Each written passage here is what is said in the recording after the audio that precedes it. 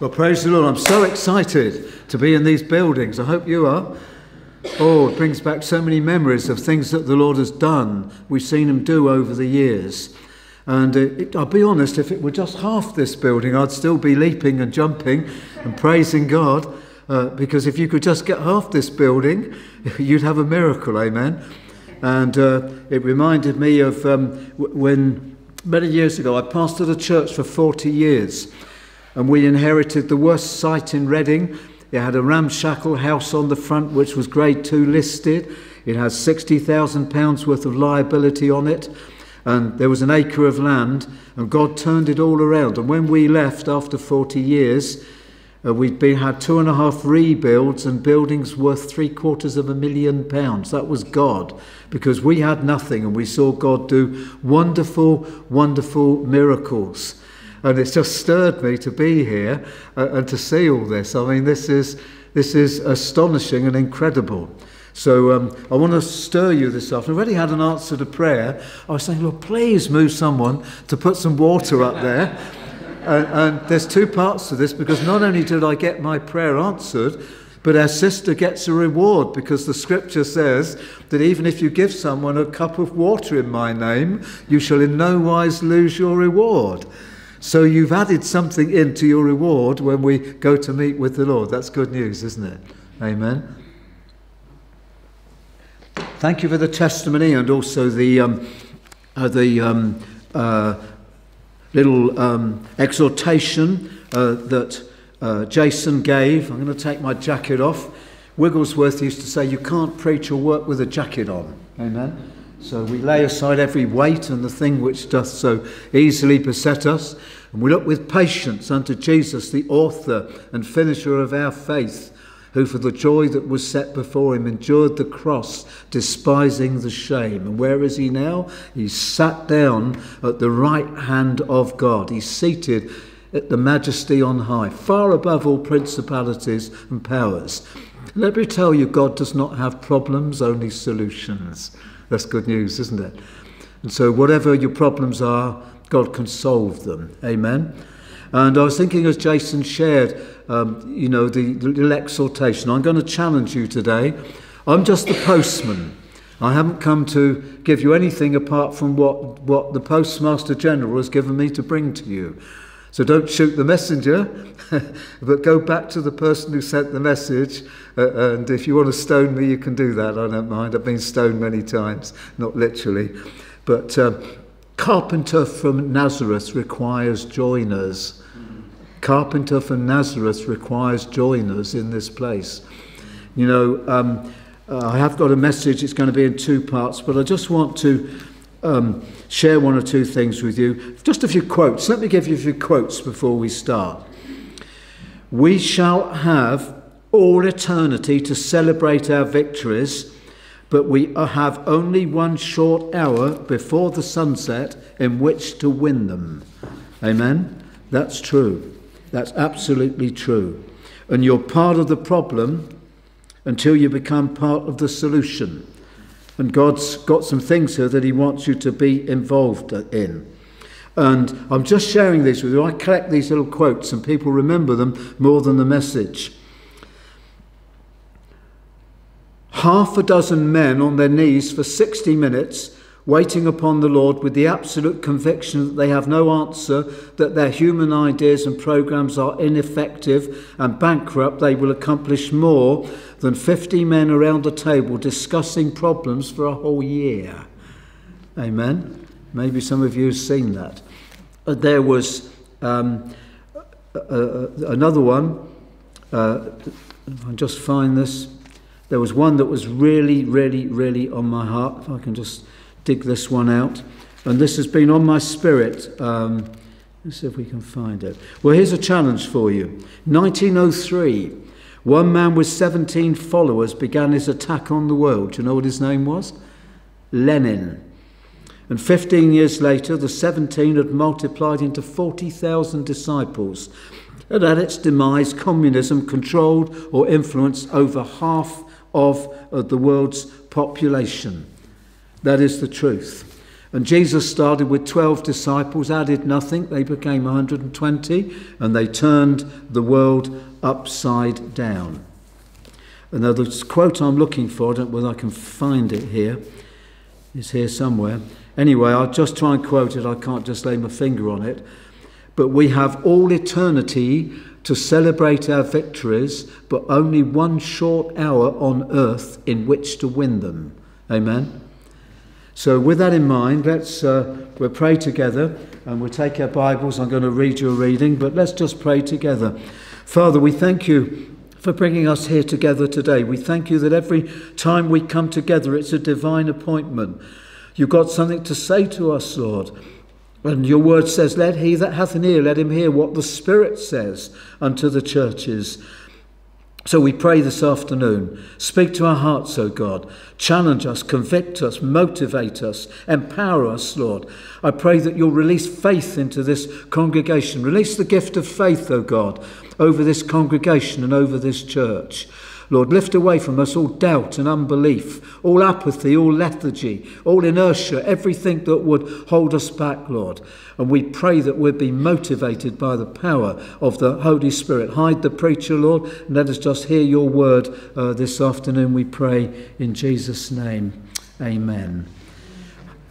If you have a Bible, please just take your Bible, if you've got it there, and I'm going to read to you. And I did have a message, but I've actually altered it slightly. It's good to do that sometimes. You know, we can plan something and the Lord says, not quite right direction. And so the message I gave to Jason was preparing for final examinations. But I'm changing it a little bit, was preparing for final results. Because in the education system, particularly with COVID, they couldn't take the exams, so they based it on what they had done through the 2 years' work and so on.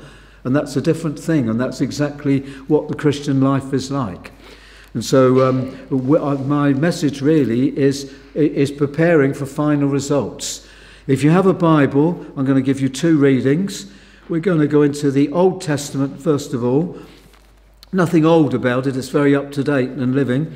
And of course the New Testament writers only had the Old Testament, that's what they preached from. And they had the kerygma, the spoken word. And so we're going to the book of Haggai, the book of Haggai. And we've just been down doing a meeting down in, where have we been, Mary? Ipswich, just outside Ipswich there. And I was praying, Lord, what do you want me to bring to this church here today? And the Holy Spirit spoke to me so clearly from the book of Haggai. I'm going to read the chapter and then I'm going to share with you the exact words that he gave me. And over 40 years we've lived by faith. We've seen miracles, wonderful things happen, been to many parts of the world. I can tell you wonderful stories that the promises of God are wonderful. You cannot break God's promises by leaning on them. But you can change history, you can see your life changed by promises from the Word of God. And I believe the key to the Christian life is allowing the Holy Spirit to take the appropriate promises that we need for our lives and congregation, embracing them, acting upon them, believing them, confessing them, and letting God work them out. The Spirit wants to give promises. And he has exceeding great and precious promises that he wants to give us. So we'll read Haggai 1 first of all, and then I'll take you to a New Testament, a couple of readings there. And what I'm going to share today is the first half is a double-barreled message, Old and New Testament.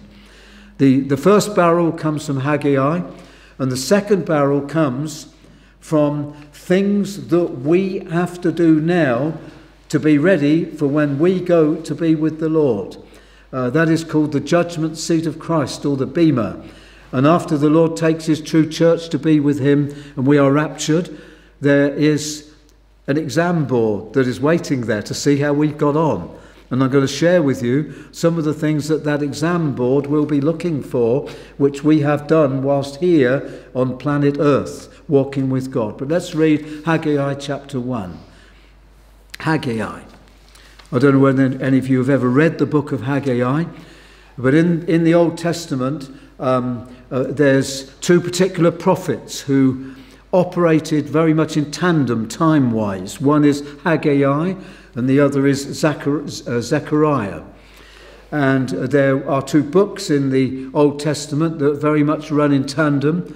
One is the book of Ezra and the other is the book of Nehemiah. Someone said Nehemiah is the shortest man in the Bible. That's just my humour. But anyway, they run together, and they are restoration books and restoration writers. And through history, not the least through the Bible, God is a God of restoration. There are seasons when he does things and says things. He restores his people. He breaks into history and he does something fresh and new. And he uses ordinary people like you and me to fulfill his purposes. That's all he uses. And God can use anybody. Just because we bring something from God doesn't make us particularly good. Because remember, God spoke through an ass when he was with Balaam. And if God can speak through an ass, God can speak through any one of us and to any one of us. And he's no respecter of persons. And God has used the foolish things of the world to confound the wise, that no flesh should glory in his presence. So these are restoration books. And I believe God spoke to me and said, I want you to bring to Bourne Evangelical, particularly Haggai chapter 1. And I'm going to emphasize a particular verse here in a moment. Let's read it together. And you remember that after the days of King Solomon, the kingdom was divided, the northern kingdom into 10 tribes, the southern kingdom into 2 tribes, and the northern kingdom went into captivity in 722 BC, the northern kingdom in 586. The northern kingdom was scattered and really not to be regathered, but the southern kingdom, after 70 years, was gathered back. And God had a remnant of people who he was going to use, and he brought a remnant back. And God always uses a remnant. Don't look for God in the big crowds. He's moving today through the remnant church. You're a remnant, we're a remnant where we are. And all over the nation there are remnants of people who believe in and trust and honour God's word in its entirety. And there are many religious people in the church who don't.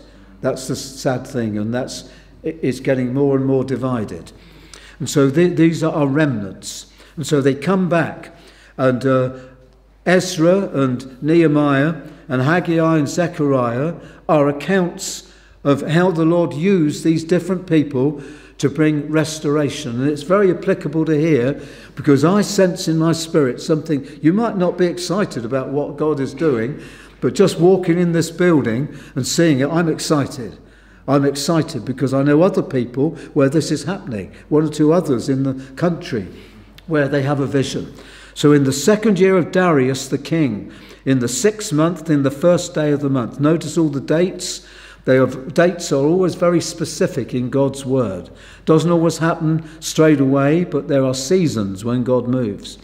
The word of the Lord came by Haggai the prophet unto Zerubbabel the son of Shealtiel, governor of Judah, and to Joshua the son of Josedech the high priest, saying, Thus speaketh the Lord of hosts, saying, This people say, the time is not come, the time that the Lord's house should be built. Do you know God's people sometimes say that? I've had it in the church I pastor. It's not time to rebuild. It's not time to have a new building. It's not time to do this and to do that. If only they knew what leaders go through in seeking God to find out what the right time is. Then came the word of the Lord by Haggai, by the prophet, saying, Is it time for you, O you, to dwell in your panelled or sealed houses, and this house lie waste? Now therefore, thus saith the Lord of hosts, consider your ways. You have sown much and bring in little. You eat, but you have not enough. You drink, but you are not filled with drink. You clothe you, but there is none warm. And he that earneth wages, earns wages to put it into a bag with holes. And I'll try and address that a bit later on, because I believe that finance and money is an integral part of our discipleship and how we use it and how we believe God should use money. I'm not talking about the prosperity gospel. I'm talking about honouring God through finance and money and believing. Thus saith the Lord of hosts, second time, consider your ways. Go up to the mountain and bring wood and build the house, and I will take pleasure in it, and I will be glorified, saith the Lord. You looked for much, and it came to little. And when you brought it home, I did blow upon it. Why, said the Lord of hosts?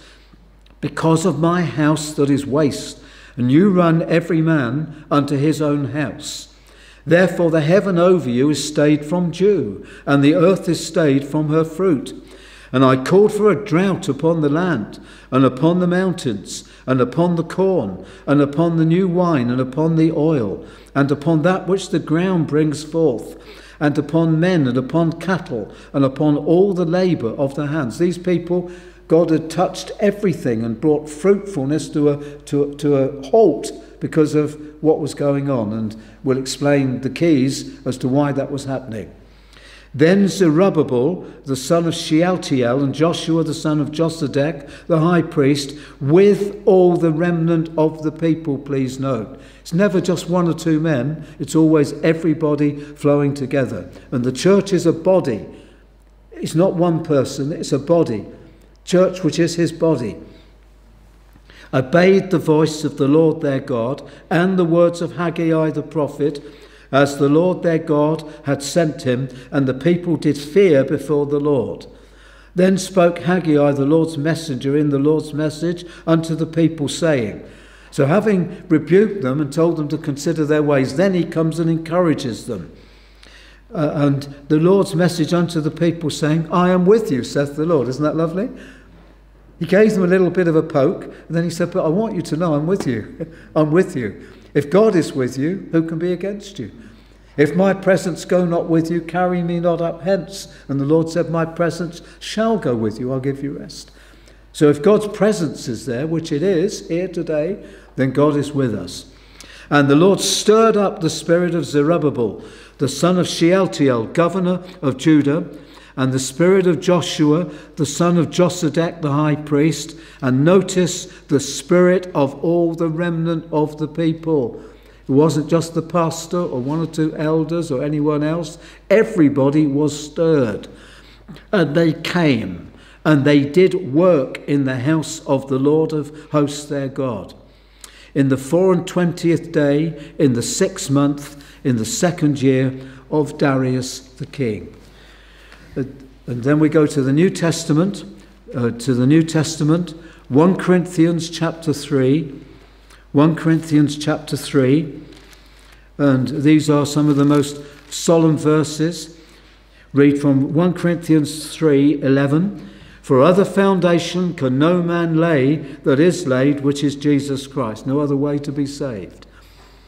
Now if any man build upon this foundation, gold, silver, precious stones, wood, hay, stubble, every man's work shall be made manifest, for the day shall declare it, because it shall be revealed by fire, and the fire shall try every man's work of what sort it is.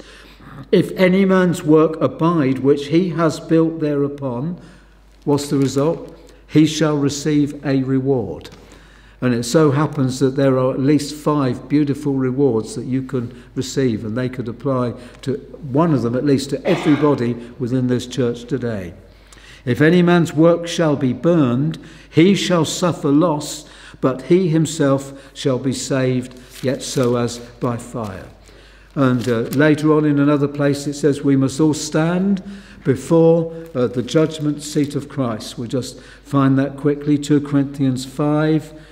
Verse 10, we must all appear before the judgment seat of Christ, that every one may receive the things done in his body according to that he hath done, whether it be good or whether it be bad. So the rapture of the church, the judgment seat of Christ, where the results of our studies and our lives, not the exam itself, because we're doing that now. We're preparing like the teachers in the school, and we will be assessed at the end. And I'm going to share with you for the second half how that will be assessed, because it's very interesting. And then the marriage supper of the Lamb, and all of that, in my view, will take place whilst planet Earth is suffering a 7-year period, which is Daniel's 70th week, Daniel chapter 9, which is one of the most catastrophic periods that's ever come on planet Earth, which Jesus spoke about in Matthew 24. And you know, all the machinery is set up technologically and computer-wise that one world system could come in just like that right now. So how close is the rapture? How close is the final call before we're taken to be with Jesus? If you don't believe that, well, we give out tracts by Tony Pierce, who's an expert on prophecy. And it's all out there. One world system, globalization. We're already seeing what vaccinations can do. I don't want to get into vaccine or not vaccine, but you can control people very quickly, as you know. Okay, so let's go back to Haggai first of all. So there's a challenge and a prophetic word here in the Old Testament, and then a challenge from the New Testament to an appointment that every Christian will have to keep without exception. And there are 2 restoration prophets and 2 restoration characters, a remnant returned. And the people complained. Now, I don't know anybody here. I don't know what you feel about what's going on here. So you can't come and blame me afterwards.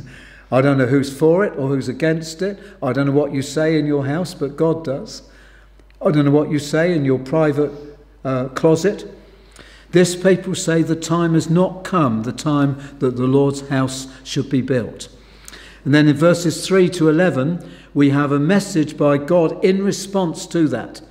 And twice he says in verses 5 and 7, consider your ways, consider your ways. And I've discovered over the years that the Lord is always asking us to consider our ways. Amen. There's never a time when we're not to consider our ways. Even if we're flowing in blessing, we still have to consider our ways. And then he gives encouragement.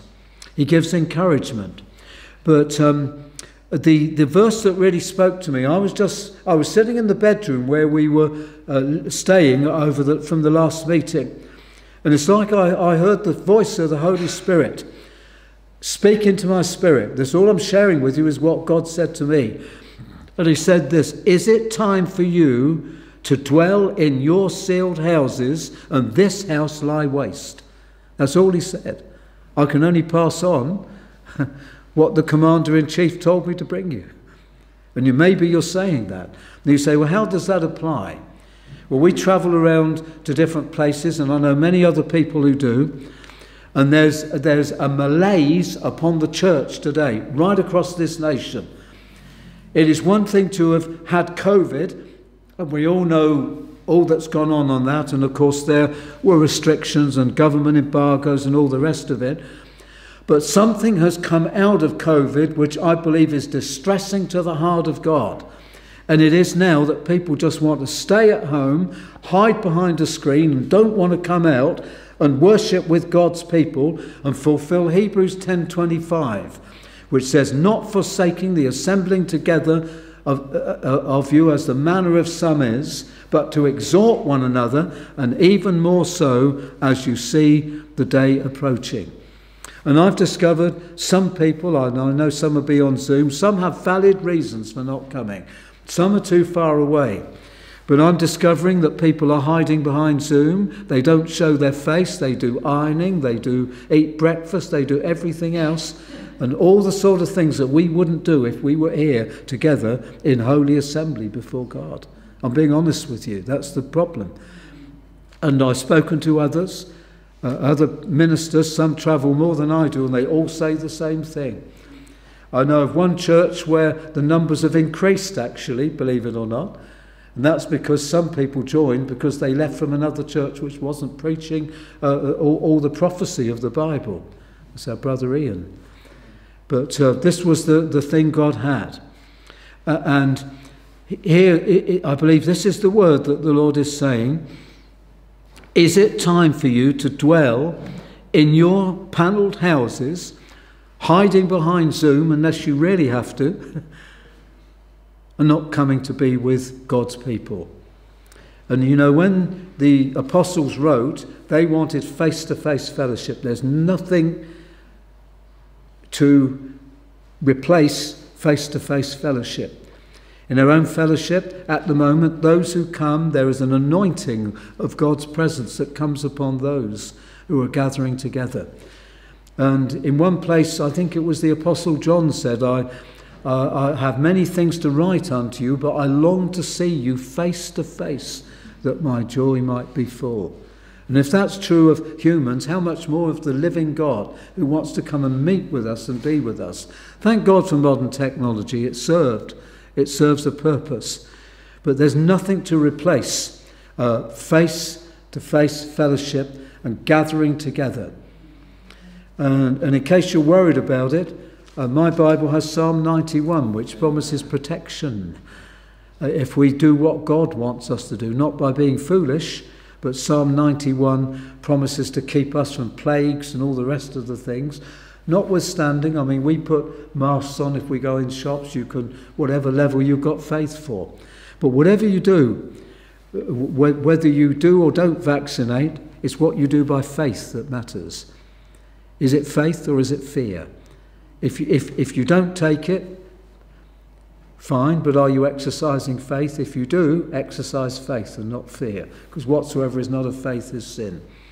Okay, so the reason I believe the Lord drew me to this chapter today is because I get a sense that God wants to do something in Bourne, something unique, to have the ability to move into premises like this is a unique opportunity for God to do something in this locality. And God spoke to them, and he said to them, be strong and work. And whatever the past has been in a church, there is always a clarion call to move forward. Now, you may feel, I mean, I think I've heard Jason say this, sometimes we haven't seen too much happen. Isn't that precisely what was said here? But God said, forget what's gone on in the past. I'm giving you an opportunity now to move forward. Now, I know the church is, of course, people, and it is not buildings. But the Lord has provided buildings to serve the church and to serve the vision. Buildings are not the church, but they serve his purpose. And even in the Old Testament, a temple served the purpose of God. Now we are the temple. But here, God speaks. And in chapter 2, if you carry on through the message, he says, Zerubbabel, who is left among you that saw this house in her first glory? And how do you see it now? Interesting question, isn't it? All over this country there are probably buildings like this which were birthed and grew in the presence and moving of the Holy Spirit in the late 19th century, some of them 18, some whatever, and many of them have declined. And we could say, who amongst you has seen this house in her first glory? How do you see it now? Many buildings, many places, just a few handful of people. And most of the churches, they finish up as flats or they finish up as warehouses. I think it's tragic, where people sacrificially gave money and sites for the glory of God, and there's nothing there. And then the prophet here says, be strong, all you people of the land, for I am with you. And then he reminds them that when he covenanted with them when they came out of Egypt, that was a miracle. So my spirit remains among you, fear not. And then he speaks, obviously prophetically to the future, but there's something present here, because these chapters and these verses were speaking of the rebuilding of a second temple after the Solomon's temple, which of course replaced the tabernacle. And God has often used buildings right through history. I personally believe myself that when Jesus Christ returns and sets up his millennial kingdom in Jerusalem, I believe there'll be another temple there, which is described in Ezekiel 40 to 48. There are reasons for that, we won't go into it. But the Lord here says, I will fill this house with glory. The glory of this latter house shall be greater than of the former, saith the Lord of hosts, and in this place will I give peace. Isn't that wonderful? Partly to be fulfilled through Haggai, but certainly to be fulfilled in the future. Because many prophecies have primary and secondary applications. Some are for now, some are for later. And I sense that God wants the glory of this house here to be greater than the former. And I believe he can do it. He only needs a few surrendered people. God doesn't need a lot of people. He just needs a few surrendered people, and he can do something amazing. I often think of Gideon's army, where the God reduced it from several thousand right down to just a few people, and God fulfilled his purposes through just a few. God doesn't use lots of people, he uses a few surrendered people. And so in chapter 2 and verse 3, there's the question, who saw this house in her former glory? And then he gives promises. And God reminds them in these chapters of his sovereign power. He takes them to the end of the age and reminds them that in a little while he's going to shake the heavens, the earth and the sea and everything. The God who can do that can certainly help rebuild the second temple. He can do a miracle. And so God reminds them of his sovereign power, even right through to the end of the chapters here, and what he's going to do at the end of the age. There's a kind of parallel here. And so verses 21 and 22 are actually the future mixed with the present. And so there comes a point where, although there hadn't been much fruit, there hadn't been much growth, and maybe you feel that could have been the case over the years, although you can plod on carefully with a group of people committed, you might not have seen much fruit or growth. The Lord says there's a day come now when it's going to alter. And in chapter 2 and verse 19, he says this, from this day will I bless you. There comes a point where God changes it all. And from that point, through the book of Haggai and Zechariah, and through Ezra and Nehemiah, not only did they rebuild the city, but they rebuilt the second temple. Isn't that wonderful? So God's a God of restoration. And God can restore things. But restoration's a key theme in the Bible. I will restore unto you the years that the locusts have eaten. Can restore your life, restore your marriage, restore your church, restore your finances when you've been bankrupted. We've just been with some people, and God restored them and blessed them. I don't know why that God allows that sometimes, but he does. And so God is a God of restoration. And so the first part of the message is this: is it time for you to dwell in your panelled houses and this house lie waste? I believe that's the question the Lord asks us. Do you really want to see something happen? Now for me, I like action. I want to be where the action is. I want to be in the centre of what God is doing. Amen? That's all my prayer. It doesn't really matter. I want to see God move. I want to see God fulfill his promises. And the Word of God says that what we do now is so important, because we're building something now. We're building for eternity. And when Jesus Christ returns and we are raptured to be with him, and when we stand before that judgment seat of Christ, we've got to answer for all the things that we have done now in our work, witness, life and testimony up until that time. Once we get there, it'll be too late. So the time of the judgment seat of Christ, which is the Bema throne, it's not the only judgment. If I were speaking on prophecy, there's 7 of them. This is just one of them. 7 different judgments. Let me tell you what they are. Judgment of your sins upon the cross. Thank God for that. None of us would be here without that. Our self-judgment through life. Do you know what that is? When we come together around the Lord's table, what are we supposed to do? Work out everyone else in the church who's done something wrong and point the finger. We are to judge ourselves that we should not be judged. Our self-judgment through life. so that when communion comes, it's a reminder, it's a little checkup each time that we make sure that we're living right.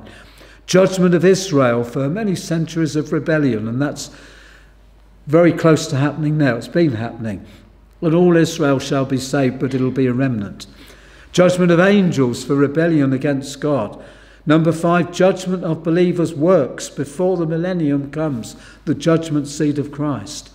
Judgment of living nations on the earth before Jesus sets up his millennial throne in Jerusalem. Please note replacement theology people, and Islam, and supersessionists, because that's where he's coming. That's why there's all conflict. Satan knows if they don't know. And then the judgment of the wicked dead at the end of the millennium. 3 different thrones, the Bema, the throne of his glory for the living nations, and the judgment of all those at the end of the millennium, the great white throne. It's white because it's pure. So the persons who are judged are only believers. We all must stand before the judgment seat of Christ. The ground of that judgment is our life and labour and what we do now. And we are weaving into that wedding garment something now that will come out when we get to that marriage. We shall look at that wedding garment, and woven into it will be all the things that we have done. I don't want to stand there with nothing to show. I don't want to stand there before Jesus and not feel that I've done everything I can to serve him and to do what he wants me to do. And so the ground of judgment is our life and labour. The issue or result of that judgment is one of 2 things: either reward or loss. Either reward or loss.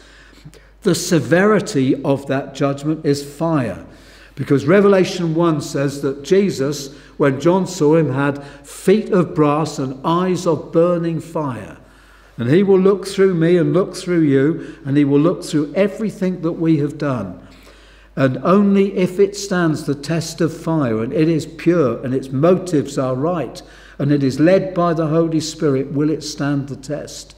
It's an awesome thought. Awesome thought. And the standard is what? It is our faithfulness. There's a parable Jesus taught, isn't there? Well done, you good and prosperous servant? No. Financial servant? No. Faithful servant? Yes. Well done, thou good and faithful. And what God requires in stewards is that they be faithful. We all. And it will be revealed by fire. It will be revealed by fire. And he will burn up that which is not of God. And some people will just be saved as by fire. I think that's terrible. We want to stand with something. And these are possibilities that we must face. And the standard is our faithfulness. And it covers everything, the sum total of our life, the product of our development. Not only our deeds, but our possibilities.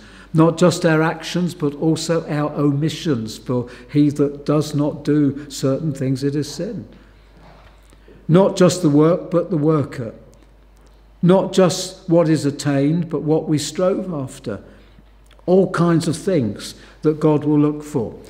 And gold, silver, or precious stones. Gold is divine, isn't it? Silver is redemption. Precious stones, or wood, hay, or stubble. Easy to remember wood, hay, and stubble. You know how to remember it? Wood, hay, and stubble. That's how you remember it. And it's all stuff you shave off. Really doesn't do much good. Okay, so there are certain things there. And there are precious stones. Now, what I'd like to do now, just very quickly, if I may, I don't know how we're doing on time. I don't want to keep you too long, give you indigestion. But I want to just give you a little list of certain areas in which God is interested for the judgment seat of Christ. May I do that? Certain areas in which he is interested. And these are things that are so important. And then if I tell you that there are 5 different crowns or rewards that you can get at the end, you'll know that it's worthwhile serving God. Amen? 5 of them, 5 fingers. Okay, let me just give you this little list. I won't go into them in huge detail. Maybe a pastor can unwrap some of these. Number 1, how we treat other believers. Hebrews 6:10. God is not unrighteous to forget your work and labour of love, which you have showed towards his name, in that you have ministered to the saints and do minister. We are called to minister and serve one another, amen? Not to please ourselves, but to serve one another. And if we could do that, that would change our whole shape of our life. Just a cup of water given receives a reward. Minister to me. And I believe in the church today that in many places there's a tremendous lack of love. Lack of love. We don't care for other people. We're more interested in ourselves and our own agendas. So how we treat other believers. Jesus said in one place that he that receiveth you receiveth me. Saul, Saul, why do you persecute me? Well, he didn't. He was persecuting those who believed in Jesus. So how we treat other people is extremely important. How we love other people, how we lay down our lives for other people. And 1 John 3:16. John 3:16 is the gospel, but 1 John 3:16, doesn't it say that we ought to lay down our lives one for another? That's real sacrificial Calvary love. How we treat other believers. Number 2, how we exercise our authority over others. Be not many teachers, for they receive the greater condemnation. So if we have authority or position, we are to use it as servants. We are to use it in love. When I was at 3 Mile Cross for 40 years, we were blessed to have some of the choicest saints of God that have ever walked the face of this earth. We had just about every well-known preacher you can imagine. And it was a miracle, really, how we got them. We had one brother who came, and this man had been a millionaire and he gave it all up in the aviation industry. And God gave him a vision to set up full gospel shortwave radio across the face of the earth to preach the gospel. And he set up a station in Lebanon called High Adventure. He set up one in Guam in the South Pacific, another one in South America. And because of I don't understand it all, the atmospherics, it was a perfect time for all that to happen. And he covered the face of the whole earth with this shortwave radio. And I had the honour and privilege of sending out a message on the one from Lebanon, which went to 52 different countries. And they took one of our morning services and sent it out. And the message was, "Who touched me?" Anyway, this man came to preach at our church. And I always watched to see what people do. And when we got to the end of the service, instead of being highfalutin, I heard him with my own voice say, "Where are these chairs that have got to be put back?" And he was out there putting the chairs back and piling them up. That doesn't sound like a lot of preachers I know. He was there to serve. He was there to serve. How we exercise our authority over others. How we employ our God-given abilities. Let every man speak as the ability which God gives. 1 Peter 4:10. I think you mentioned it at the beginning. And you know, God gives us all abilities. You might say, well, what abilities have I got? We've all got abilities. We've all got something that we can offer. Some people have got more than others. Anna, in Luke's Gospel, served the Lord with fastings and prayers in her 80s. Amen? Nobody knew she did it, and she'll get a greater reward than a lot of people who stand on platforms serving God. How we employ our God-given abilities. And in the parable of the talents, they were all given his abilities, but you're given them. Some had more than others. One had one, and he went and hid it in the earth. He was an unfaithful servant. But at the end, the Lord said, "Well done, good and faithful servant. You do what God gives you to." And then the parable of the pounds, authority, occupy until I come. And when I come, I'll give a reward. And so we are given things that we can do. Amen. One of the greatest ministries that 3 Mile Cross was the door ministry. And people thought, well, that's just a useless job, just someone standing at the door. No, it isn't. And I told the people on the door, I said, if you stand at the door, you are the first person everyone sees who comes into that church. And you can cheer someone, you can bless them, you can even get a word of knowledge and say, the Lord shows me you're down today. Can I help you? Can I pray for you? Amen? What a wonderful ministry. And I'd rather be a doorkeeper in the house of the Lord than to serve in the tents of wickedness. A doorkeeper. What a wonderful ministry. And I always told people in the church, I said, I'll never ask you to do anything that I'm not willing to do. And sometimes we clean the loos on the rota because someone has to do it. And I'm sure you've heard of Tom Hamlin. Do you know Tom Hamlin? He used to take Bibles into Muslim countries. Brother Tom, he's not very well now, his memory's going. And he was Private Hamlin. And they stuck him on the latrines while he was in the forces. And the major came to him afterwards. And he couldn't believe how well Tom Hamlin has cleaned those latrines. He said, what is going on? He said, I've never seen the latrines cleaned like this before anywhere. Do you know what Tom Hamlin said? He said, I did it for Jesus, sir. I did it for Jesus. What a wonderful testimony. And he rebuked an army chaplain for not preaching the truth, which took a lot of courage. And he went into Muslim countries at great risk, never hiding the Bibles, got caught sometimes, preached to imams and all sorts. What a wonderful testimony. So how we use our God-given abilities. Number 4, I'll do these quickly. This is a hot potato. How we use our money. Oh dear. Everyone will leave the building now. How we use our money. And the Bible says, it is the love of money that's the root of all evil, not money. When I was a teenager, God spoke to me. And I didn't have any theology on this, but he showed me Malachi 3:16. And he said, bring all the tithes into the storehouse and prove me now herewith, saith the Lord, if I will not pour you out a blessing that there shall not be room enough to receive it. And so nobody told me, but I started tithing my money. Amen. I started giving 1/10 of it. One day my dad found the little notebook and castigated me for giving money away. Don't know how he got hold of it, but it was a blessing to me. And, you know, people say, well, tithing is Old Testament. Well, it is Old Testament, but New Testament is more than a tithe. Because even in the Old Testament, if they tithed everything they should have done, they gave 1/3 of everything. And grace demands more than law. So start somewhere, starting somewhere, and bless. And God will help you and bless you, and he met our needs. It was wonderful. So how we use our money. And 2 Corinthians chapter 9, verses 6 and 7. And I want to encourage you, you know, we've seen miracles on finance.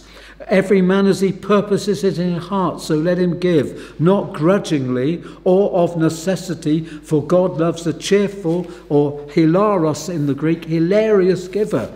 And I'll tell you that I can tell you story after story of people. I had a friend who had a gift of giving, wonderful gift of giving. And in our church one day, a man came in from Wales. He was unemployed and he desperately wanted to put some money into the offering, this man. And he didn't have the money to give in. And he said, Lord, please, couldn't you supply some money so that I can put it in the offering? He wanted to give. A lot of people who got it don't want to give. And a friend of mine had a gift of giving. And this man prayed, I think it was for £10.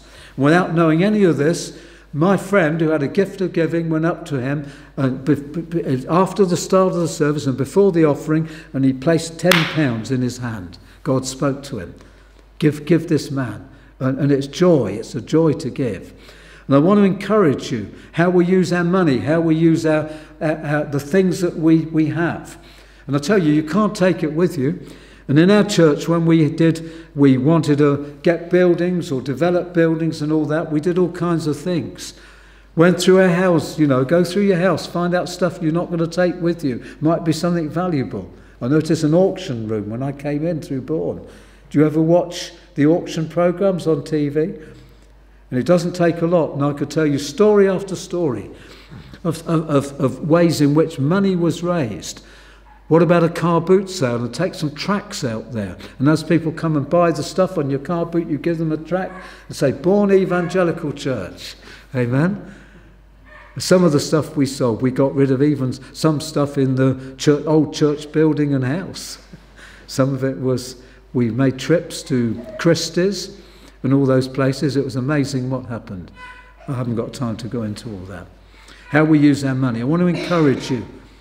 Use your finance. How much you suffer for Jesus. That's another one. How much you suffer for Jesus. When men revile you and persecute you and say all manner of evil falsely against you, great is your reward in heaven. We've had our fair share of that, I'll tell you. But you give it to the Lord and he'll reward you for it. How we spend our time, redeeming the time because the days are evil. Ephesians 5:16. Time. If we kill time, we injure eternity. If we kill time, we injure eternity. So how we use our time. And time is an important thing. And time is like a suitcase. Some people can get more in the suitcase than others. My wife's good at packing suitcases. I'm not.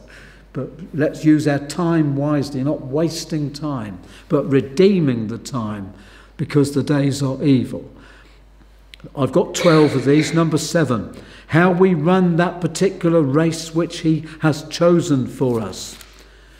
Do you know, 1 Corinthians 9:24 says this, don't you know that they which run in a race all run, but one receives the prize, so run that you may obtain. Now I love that, because I was into running. I used to do cross country, sprinting, and I still think I can do it, but I probably can't. And at the moment my legs are a bit gammy because I was told not to do high kicks and vault disabled rails, and I didn't listen to the advice that was given. So you pay a price. But what I'm saying is that there is a race that we're all given. You've got a race. You've got a course. You've got good works that God has prepared. Ephesians 2 says that we should walk in good works which he has before prepared in Christ that we should walk in them. So you've got to find out what they are. It's a great challenge and a great privilege. And I found out what God wanted me to do and I did it. And I'll tell you, we've had a hard life, but an exciting life. We've just completed 50 years, a golden wedding. It seems to have gone just in 5 minutes. I don't understand where it all went. But some of the things that God has enabled us to see and to do and adventures we had with him, I wouldn't change it for all the world in China. Amen? Pardon? Tea in China. What did I say? Gold. Tea in China. Okay. So there's a race that God has for us. And let me tell you, people will try and knock you off the race. We went through, as you know, a difficult time 5 years ago. We kind of got a bit wheedled out from what we had built over 40 years. God gave me a dream. Let me share with you what the dream was. Do you know God speaks through dreams? Not always. If you eat too many sausages, he'll speak through dreams. And this was the dream. And I was on a running track. And there were people at the start, and they were trying to elbow me off that running track. And I wasn't going to let them elbow me off. And so I decided to do what God had called me to do. And I wasn't going to let them elbow me off. And the race started. We all started running. And all the people who'd elbowed me off, they were pushed to one side. And I got on that track and ran for all I was worth. And that's how I used to do cross country. Get out front and stay there. Didn't always work, but that's what I did. Get out there and stay there. And we got to the tape at the end of this race. And I looked across and I shouted out, who won the race? And I heard a voice said, you did. And it encouraged me because of what we'd gone through, because of the things that people have put us through. That nobody can put you off the race if you decide to do it with God. People will try and persecute you, push you off, stop you. But how you run the race that God has given. And every one of you here today has got a race that you can run. Make sure you run it. Don't get disqualified at the end. Okay, number 8. How effectively you control the old nature, 1 Corinthians 9. I'll try and do these quickly. It goes on to say, every man that strives for the mastery is self-controlled in all things. I keep my body under and bring it into subjection, lest that by any means when I preach to others, I myself should be a castaway. And your body is important. What you do with your appetites and desires is important. So important. how effectively you control the old nature. Two natures live within my breast. The one is foul, the other blessed. The one I love, the one I hate, the one I feed will dominate. So, how effectively we control the old nature. Number 9, how many souls we witness to and win to Christ. He that winneth souls is wise. And Paul said to one group of people, you are my crown and rejoicing. You say, well, I don't know how to win souls to Jesus Christ. Well, there's many ways you can do it. Many ways you can do it. What about getting some of Tony Pierce's Second Coming tracts? Keep them at your door. And when a workman comes around, say, have a read of this. You'd be shocked at how many people will take them. Or have stuff in your car. There's many ways. You might not feel particularly bold, but I could tell you story after story, divine encounters and appointments that God has. What was that cooker went wrong this week? A microwave went wrong the other week. Oh, dear Lord, not something else gone wrong. Not another thing. Took her an hour to get through to the people who were going to repair it. It was under warranty. Do you find that? Can't get through to anybody these days. Anyway, the microwave goes away. And then a few weeks later, it comes back. And someone phones up and said, I'll bring in the microwave. And a van arrives outside. He couldn't find the house, but I went out and I said, I'll come out. And the chap gets out of the van. And the chap who gets out of the van, and he says, it is you, I know you. Do you know who I am? And I looked at him. I said, you're Daniel. You're Daniel. You used to be a young person in the church, Daniel. And he said, yeah. He said, I saw your name. And he said, I looked at it and he said, I thought it must be you. It must be you. And I brought the microwave back. And he ran up to Mary. He said, give me a hug. He came up to me, give me a hug. Give me a hug. How are you getting on, Daniel? Are you still going to church? No, he said, I'm a backslider. I'm a backslider. I said, well, Daniel, you've got to slide back. You've got to slide back to Jesus. Divine appointment. Gave him one of Tony Pierce's Second Coming leaflets. Amen? If you look for divine appointments, you'll get them. There's all kinds of ways, all kinds of things. Look for it.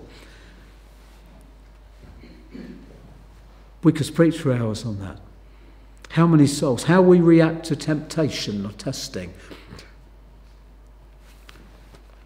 Be thou faithful unto death, and I will give you a crown of life. So maybe you're tempted or tested. How you react to it makes a difference. 2 Timothy 4:8.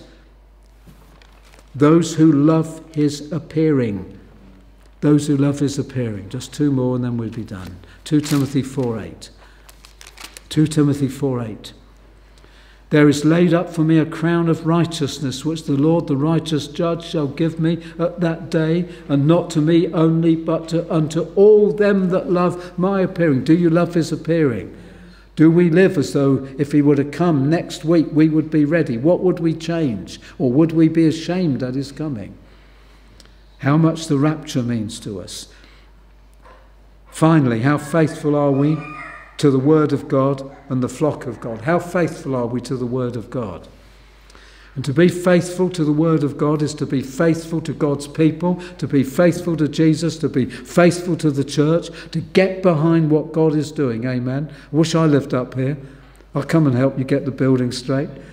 I'll pray in, and God can do miracles. We've just been down in South Wales a few weeks back. Excuse me. That might be a sign from the Lord. Do you know where we stood? In Rees Howells Bible College, which has been restored by people from the Far East. And Rees Howells bought that college by faith. He did everything by faith. And when he bought the college, the Lord said to him, it's now or never. It's now or never. And he bought that college, and God provided every penny. He had his battles. And then after he died, it got into decay, and someone's come down and restored it and renewed it. And now it's a place of prayer and a Bible college. But faith, we have to exercise faith. God will always pay for what he orders. Amen? He'll pay for what he orders. God's no man's debtor. I can tell you that from many stories. God is no man's debtor. And so God has provided this church here. I want to challenge every one of you, get behind it. If you're watching in on Zoom, don't stay in your sealed houses, but get up and get out and work, for the Lord is with you. Because the glory of this latter house shall be greater than that of the former. What a wonderful testimony. I'm sure Pastor Jason never ever thought that this building would come up even 5 years ago. What a miracle. And I can tell you there are people out there who'd give their right arm, not literally, for a building like this. It's a wonderful, wonderful miracle. You are privileged. And I want to challenge you. To buy up every opportunity that you have. Think of all the things you can do with a building like this. To serve the gospel, not to control. Wonderful. Wonderful. Everything you ever wanted to do, you could do in these buildings. The only thing I'd move is probably the seats. You know where they're called pew? Well, I'll leave you to guess. If you sit on them too long, what do you say? All right. So that's really what I want to share with you. I hope I haven't kept you too long. But I pray that I've challenged you today. Get behind. This is a wonderful opportunity that God has given unto you. And I pray that every one of us will be on fire for God. We'll take that opportunity. We'll see this house built. The glory of this house shall be greater, the latter house, than of the former. But the Lord says, work, for I am with you. He needs workers. Carpenter from Nazareth requires joiners. And you and I can be the joiners. You don't have to be clever. You don't have to be talented particularly. You just have to be available. God is more interested in not your ability, but your availability. And then he'll show you what to do. So God bless you. Amen.